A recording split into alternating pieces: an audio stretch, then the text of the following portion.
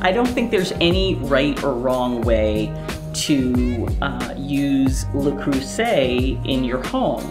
I usually start out with a color that matches my kitchen, but then I add to the collection, and I add to the collection the same way that I add to any collection in my home, whether that's the way that I approach art or anything that I collect. I think interesting interiors are created by layering, by not having everything match perfectly.